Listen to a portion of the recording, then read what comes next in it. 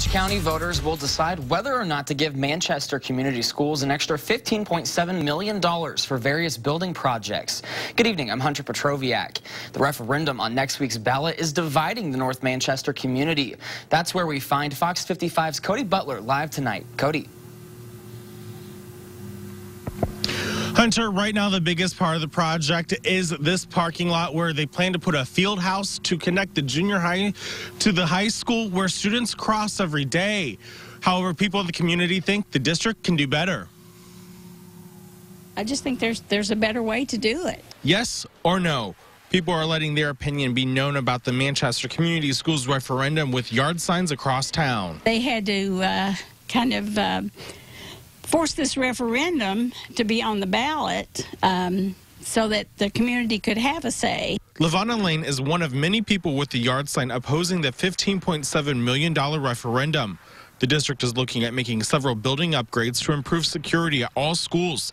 However, the part that has many people upset is a field house planned to connect the junior high with the high school. Upgrades our amenities, provides for our current students, as well as those future students that we hope to attract through their family. Supporters of the plan, like Jim Smith, say having the field house could help the community. Not only do they rent your facility, which helps to offset utility costs and maintenance costs for the facility, but they also spend money in your community. Our community is a small community, and I'm just not sure that we have the amenities to support something like that. Lane says she supports improving security. Just a field house might be too much. There's got to be something different that they can do to make sure that our kids are safe. If the referendum is approved, taxpayers could expect to pay an extra $70 a year on a home with an assessed value of $100,000. It's going to be hard for people who just can't afford it.